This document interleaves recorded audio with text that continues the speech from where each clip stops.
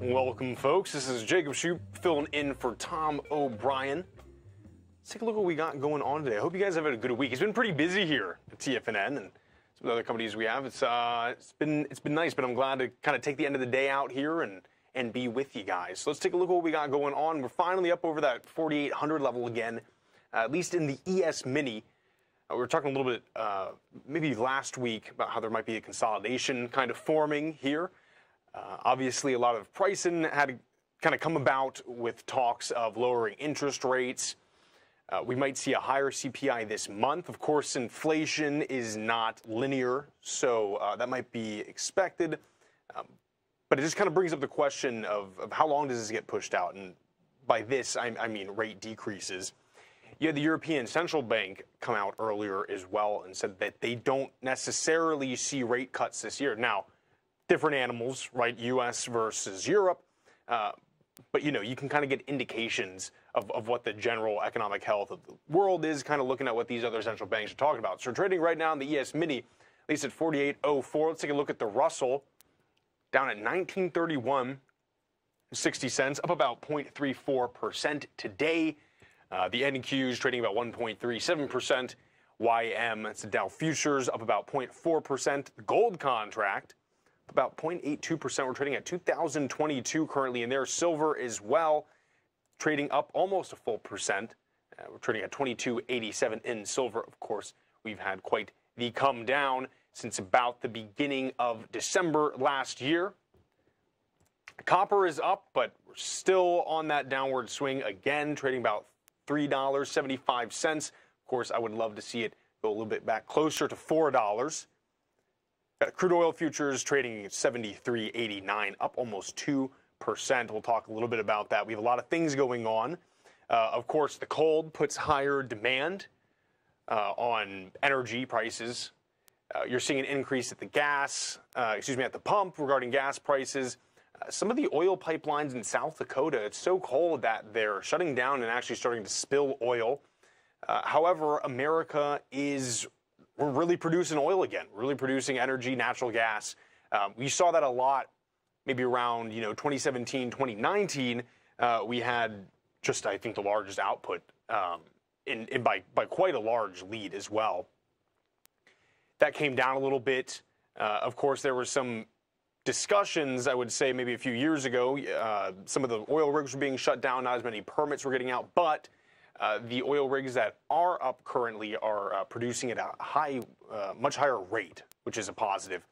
But as it stands now, with all the weather going on and issues with the blockade in the Red Sea, Libya still persists, and then some kind of weird political posturing, namely from Saudi Arabia, and then of course the embargo on Russian oil.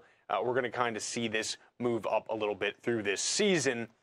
The bonds are down, means the rates are going higher. These guys are getting pretty hit currently.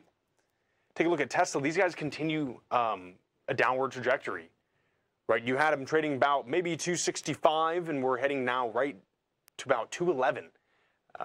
We kept seeing day after day, down 3%, down 2%, down 5%. There's some issues that Elon Musk has also brought up.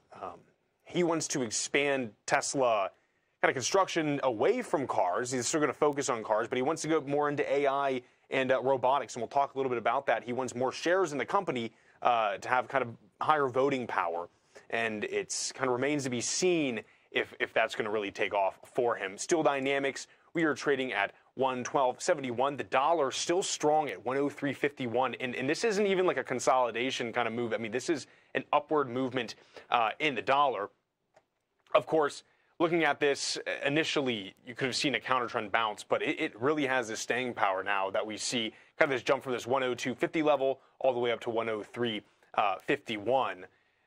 Again, this, I think, adds to the theory that we might be seeing basically a consolidation in the S&P 500. We're going to have Tim Ord on a little bit later, and he's going to give us his fantastic analysis of what's going on in the market as well, on top of, I believe, gold. And we'll see what else he has in store for us. Google at 145.29, Meta 375.62, Disney back up 2% today, 92.17. Apple, they got a better rating. from Bank of America earlier today, and this really shot up the price of the equity. We're trading about 347 currently. That's a nice little gap up. Of course, not on any significant volume, but it's a better position to have, at least optics-wise, that you got a buy signal, at least from Bank of America. Lucid just down more again today, 5.22%. Take a look here. The banks kind of had a little sell-off. I wanted to look a little bit. We only have 2 minutes left in this segment, but this is going to be Invesco. These are essentially the Bitcoin ETFs, right? So we finally got them on Thinkorswim. I'll take some more look into that. Plug, they were doing the hydrogen cells, did not work. Their quarterly earnings were less than stellar, or anticipated to be, excuse me. And we're trading down about 12.07, and then Humera actually down about 8.33%. And we can talk a little bit about that. Humana. Humana reported the preliminary 2023 fourth quarter numbers, 91.4% medical loss ratio compared to an 89.5% expected. That's ahead of its fourth quarter earnings on Jan 25th. Medical loss ratio is the delta. That's the change of medical premiums an insurer collects and the amount paid out its claims. The Affordable Care Act mandates that companies have an MLR of at least 80 to 85% each year. The report from Humana is pressuring its stock and other Medicare Advantage insurers, including CVS and United Healthcare, which have yet to report earnings. The healthcare sector specialist said in a note on Thursday that Humana's numbers are extending a post-pandemic trend that many expected would have waned by now. This is the most significant negative variance we can recall and speaks to the still higher than usual healthcare utilization environment, particularly among the older populations. And we're seeing this come out too, a lot more illnesses with younger people. Talk about maybe at the end of the show, if I have time, that the increase in cancer rates among younger people has gone up exponentially, which I think is at least something worth kind of talking about. And kind of some certain ways, at least using AI, that this might be detectable. Maybe we can bring down some costs with that. So stay tuned right there. We have some more coming for you. I think we have Tim Ord on about 3:20, and we'll go from there. Stay tuned.